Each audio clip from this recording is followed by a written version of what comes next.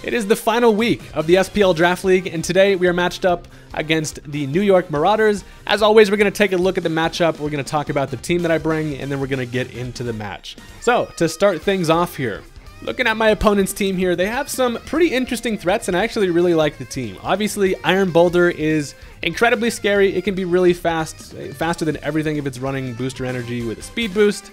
Also, there is the Quackleval who can be running Aqua Step to get a speed boost, and also Moxie. And this thing can get out of hand extremely quickly.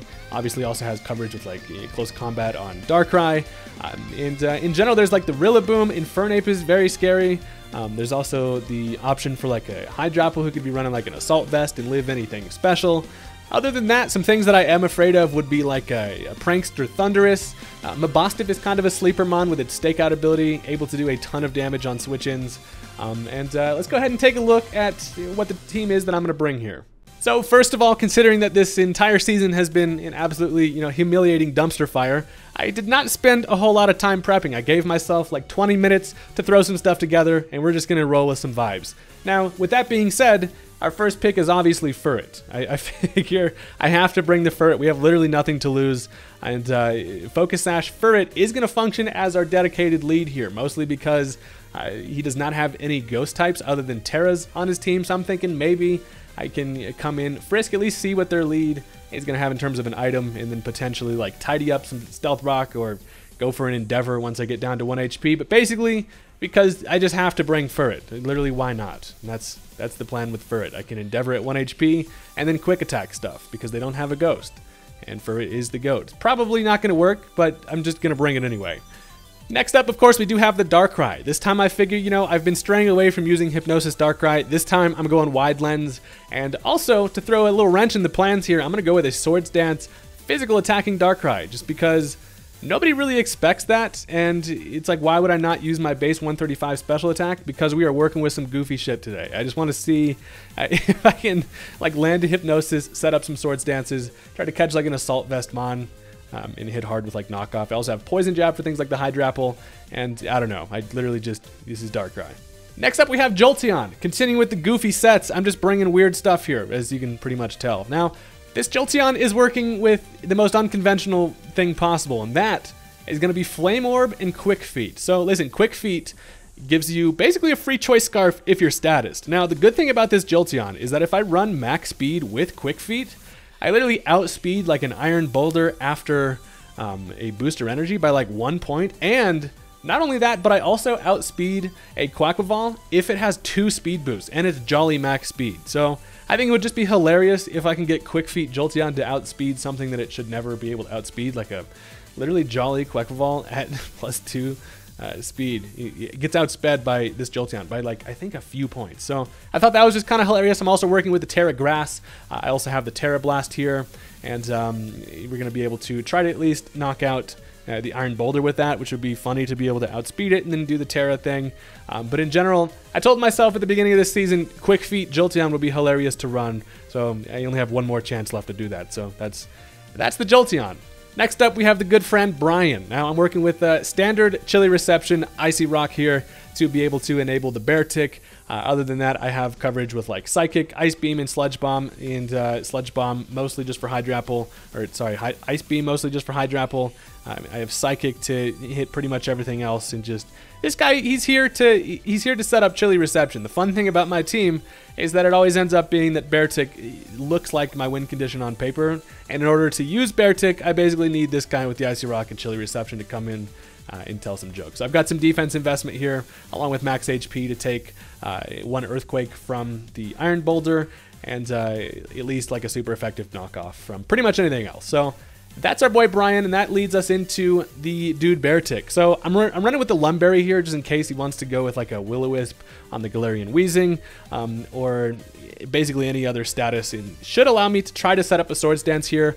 Now, I had an interesting kind of dilemma with the BEARTIC where I did not prep against this team very well, but what I did look at was I'm going to need a Terra Blast Electric to kill the Quackleval, and that thing is an extreme threat. So I'm running with the Terra Blast. That actually takes place of close combat, which Earthquake, Icicle Crash, and close combat kills everything on their team except for the freaking duck. So I'm going with Terra Electric, Terra Blast here, along with Earthquake and Icicle Crash, and we have great coverage against a lot of their team. The only thing that this thing gets outsped by would be like Fast Choice Scarfers and the Iron Boulder if it's working with the Quark Drive Speed Boost. So that's the BEARTIC, and then our final member is going to be the Gyarados. I figure an Intimidate switch in could actually be really nice here. I want to go with the heavy duty boots because I feel like I could switch this thing in and out quite a bit.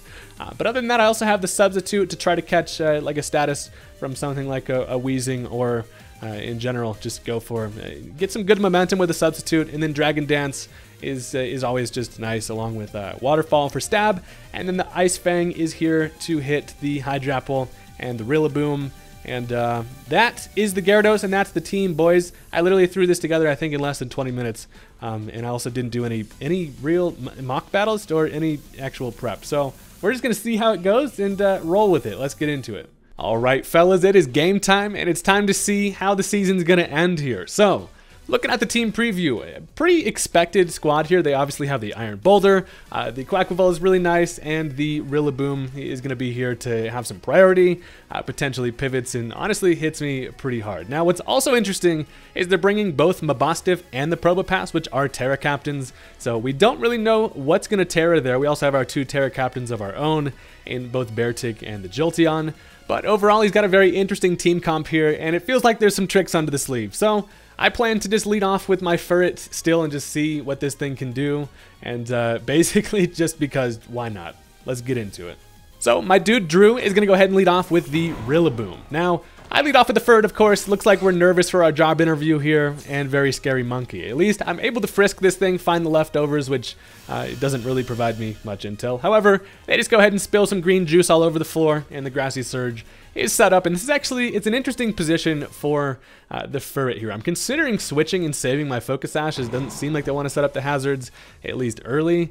And I also know that this thing could probably U-turn, not do a whole lot of damage to me.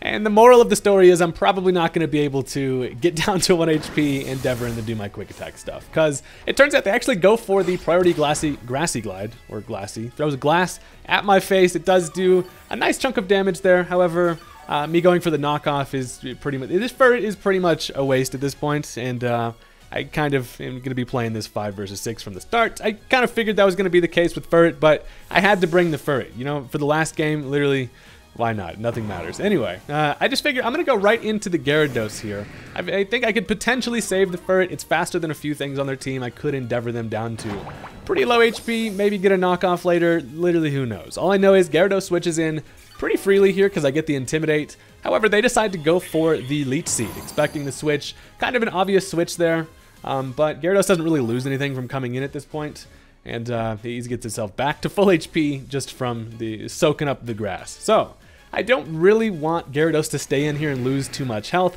I can't really set up being leech seeded, and I'm kind of in a bad position there. So I just decided to pivot right into Brian. I got the brain going, and I figure I have a decent matchup against the Rillaboom.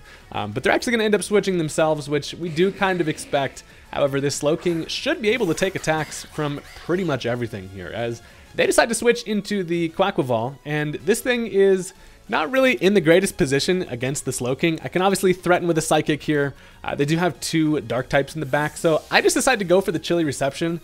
I figure they're kind of forced to switch at this point, and I can get a matchup, whether that's going into BEARTIC and starting to set that thing up, or at least get a nice pivot. So they do decide to bring in the Skuntank, which tells me this thing is definitely here to sponge special attacks. It's a good Darkrai check, and at least the Chilly Reception does allow me a switch into whatever I like. Now, I don't really want to go into BEARTIC this early, mostly just because I haven't seen a lot of the threats on the team. Like, I don't know what the Iron Boulder's working with. There could be Choice Scarfers in the back. I just decided to go right into Gyarados, and I'm going to save the Snow for later. So I get that Intimidate off on this thing, as it's likely just going to have something like a knockoff and things like that. Could also try to go for something like a Toxic, and I figure I could probably just go for a Substitute here. If anything, it'll give me a little bit of scouting opportunity here, but they decide to switch out the Skuntank, and he's going to go right back into the Rillaboom. So Rillaboom seems like it's probably going to be a defensive set. However, my knockoff from Furret did do a nice chunk. And with the substitute up, I can't really afford to go for a Dragon Dance. Now, the grassy terrain does disappear the turn this thing comes in, so it's unable to set it up. And I don't really want a Dragon Dance here, mostly just because they knock out my substitute here. I then Dragon Dance behind it, but then, you know, Ice Fang still just doesn't kill. So at this point, I'm just going to take the free damage. We do outspeed, however, I can get the Ice Fang off. And it almost is a 2-hit KO. Extremely close, would be super nice if that's a 2-hit KO there, which would be really nice. But they just go ahead and break the substitute with the Grassy Glide. It does not have priority if the Grassy Terrain is not up, which tells me it's probably his attacking move, or at least his best one against the Gyarados here. So at this point, we've seen the Glide, we've seen the Leech Seed. I consider going for another substitute here, and they actually end up switching. However, I just decide to go for the damage. I know that if I can get some good chip, or at least knock that thing low enough to where Jolteon can finish off the Rillaboom, Jolteon's actually in a pretty good spot. But they just decide to bring in the Dancing Duck, and of course Ice Fang doesn't do much to this, and I also don't really have anything that can hit this thing for much damage. Now, I do want to try to conserve the Gyarados as much as possible because Intimidate switch-ins are super nice here. So I'm going to end up switching, and I just decide to go right back into everybody's favorite brainwashed boy. We go into the boy, the dude Brian, who he should be able to take any attack here. I do have some defense investment with the max HP, and my main goal is to try to conserve this thing as much as possible to get some snow. Now, they actually end up making a double switch. They likely predict the Gloking to come in, and they go into the Mabostiff. Now, obviously, Gloking is very important to me. It kind of feels like the win con, so I do want to conserve this thing. And I decide to hard switch right into the Gyarados. I'm like, okay, I can Intimidate here, and likely probably go down, because I'm thinking this thing is Stakeout. Now, Gyarados comes in, I get the Intimidate. Turns out, it is actually Guard Dog. So that gives it an attack boost rather than an attack drop, which makes a whole lot of sense. My draft has 2 Intimidate mons, so running Stakeout there, or running Guard Dog, makes way more sense. Whenever I see Mabostiff, I always just kind of just immediately default to this thing being Stakeout, which doubles its offensive stat if you switch out against it. So that is not ideal. I now decide to bring in Dustbuster. I'm like, okay, Furret, you're probably not going to do anything here. And if this thing is not Choice Scarf, I actually outspeed, and I can Endeavor it down low. However, we do frisk the fact that this thing is Choice Scarf, and that is actually really bad for me. Now, the only thing this allows me to do is go for a quick attack. So hell yeah, Furret. I'm glad I brought this thing to do nothing. And we do go down to a crunch. So the good news about at least knowing that this thing is Scarf is that I now have kind of a free option to switch into Darkrai. So the Guard Dog Intimidate thing, it's not really going to be that detrimental to the match because he's just forced into clicking Crunch again, and this is kind of setup fodder for the Darkrai. So I decide they're probably going to have to switch here. I'm just going to go for the Raw Dog Hypnosis. I have the wide lens, and I'm really hoping that shit is wide enough because it would be real nice to hit some Hypnosises today. So they decide to go into the Skuntank. Now, this is definitely going to be the special tank to handle the Darkrai. However, you already know I'm bringing the physical Darkrai. The problem is, physical Darkrai also just does absolutely jack shit against Skuntank. And even if I stay in Swords Dance, knockoff / Poison Jab is going to do like 30%. So I'm kind of in a bad spot there. I do get at least a little bit of Bad Dreams, which is kind of fun. However, I figure, you know, with this thing asleep, I'm going to take this opportunity just to go right into Slowking. Now, the main reason why we go Galarian Slowking is just because I know that I can even take like a Crunch here and have enough to be able to go for the Chilly Reception. So they do burn that turn of sleep, and at this point, my main goal is definitely just to get back up that snow because BEARTIC is looking pretty good, at least with the prep I have, I feel like. So they do actually end up waking up, which is wildly unfortunate because that allows them to go for the knockoff, and while it doesn't do a whole lot, it actually knocks off my Icy Rock, and that is extremely unfortunate because I'm able to go for the Chilly Reception at least and switch out and then, get Regenerator and heal. However, without that Icy Rock, instead of lasting for 8 turns, we are going to have 5 turns with the snow. So it's finally time to get in BEARTIC. I figured this is pretty much my best opportunity here to see what this thing can do.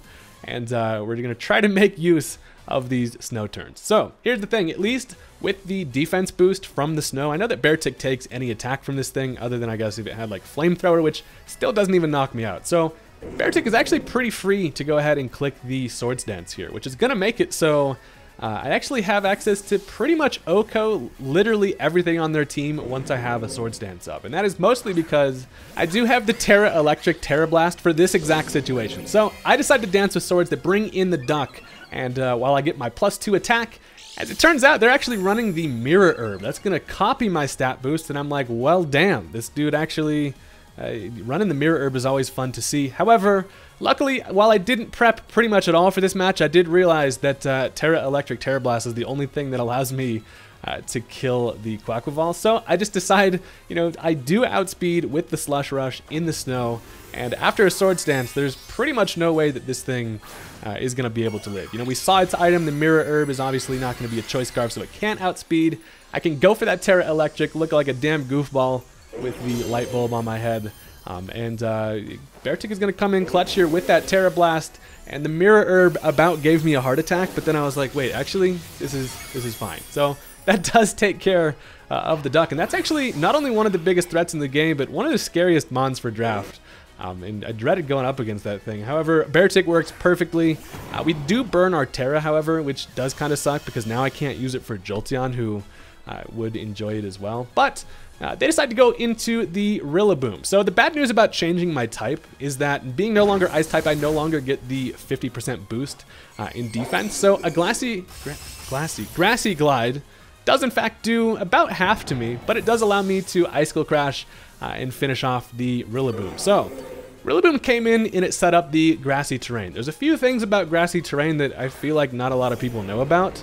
However, they decide to go into the Iron Boulder. So Iron Boulder is going to activate its Quark Drive, and my worst fear is that it's a speed boost. It is, which does allow this thing to outspeed BEARTIC even in the snow. But I'm feeling like if they go for Earthquake, which they do, we're actually able to hang on, and that is because grassy terrain reduces damage from Earthquake. We're able to live, and an Icicle Crash takes care of the Iron Boulder. Buddy's head is spinning all crazy because he's like, the hell just happened?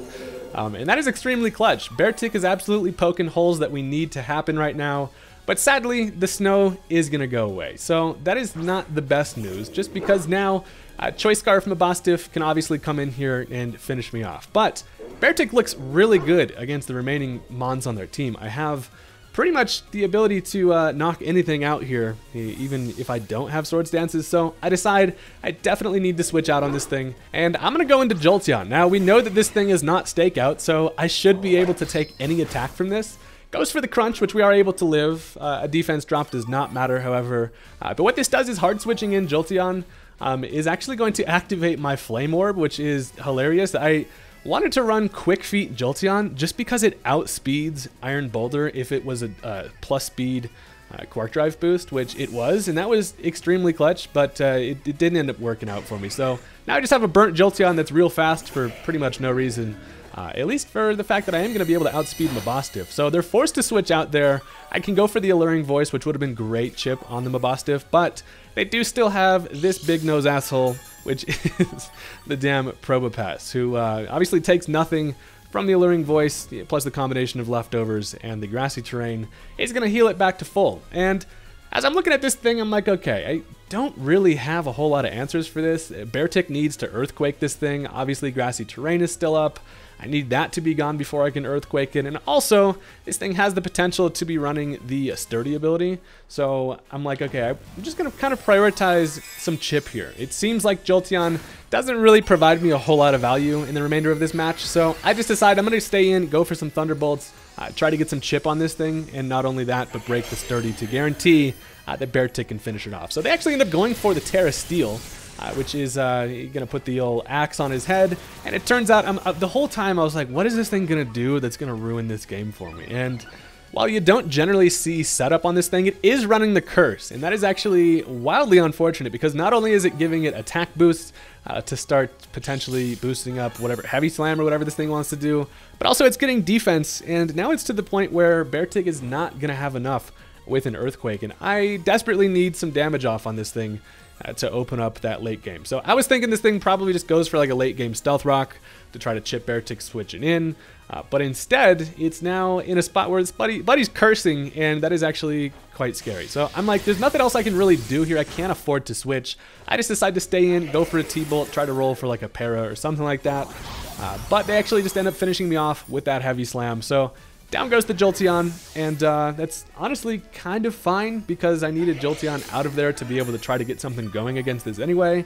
And I'm actually in an even worse position because I gave myself a damn physical attacking Darkrai today, basically for the memes, and now I'm looking at a cursing Probopass. But there's a few things that the Darkrai can do, and old skinny legs over here, well, you can't see them legs, they are there, I assure you. I don't know what's up with Darkrai's design, but I assure you, guys, skinny ass legs. Anyway, I have two options here. Either I can go for a knockoff, get some chip, also get rid of leftovers, or try to roll for a Hypnosis to hit.